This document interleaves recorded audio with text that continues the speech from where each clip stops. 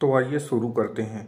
यह वीडियो आपके लिए बहुत महत्वपूर्ण होने वाला है। सेबी के नए नियम क्या हैं? क्या आपको पता है? शेयर बाजार में पैसा लगाने के नए नियम अब बदल चुके हैं।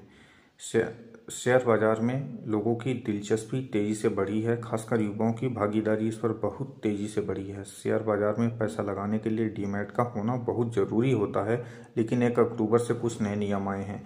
क्या आपको पता है? अब आपको नए ट्रेडिंग और डीमैट के लिए नॉमिनेशन या डिक्लेरेशन फॉर्म भरना अनिवार्य होगा। इसके साथ साथ मौजूदा डीमैट अकाउंट होल्डर्स को भी 31 मार्च 2022 तक नॉमिनेशन फॉर्म भरना अनिवार्य होगा। आप लोग जरूर याद रखिए कि फॉर्म नहीं भरने पर आपके डीमैट को फ्रीज भी किया जा सकता है। इसका मतलब ये हुआ कि 1 अक्टूबर से नए डीमैट खोलने के लिए नॉमिनेशन का विकल्प दिया जाएगा। इसमें आप किसी को भी अपना नॉमिनी बना सकते हैं। अगर आपको लगता है कि नॉमिनी नहीं बनाना है तो आपको एक डिक्लेरेशन फॉर्म होगा जिसमें साइन करना पड़ेगा। सेबी ने आपके लिए इस साइन का भी ऑप्शन दिया हुआ है। इसमें आप 3 लोगों को अपना नॉमिनी बना सकते हैं। में भी अगर कोई मिस हुआ तो आपके शेयर्स जो होंगे वो नॉमिनी को ट्रांसफ़र मिल सके, इसके लिए सेबी का यह प्रयास सराहनीय है। इसमें नाम चेंजेस का भी ऑप्शन दिया गया है।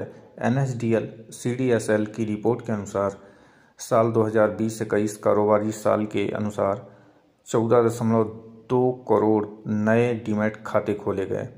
नए डीमैट की संख्या पिछले कारोबारी साल से 3 गुना ज़्यादा है।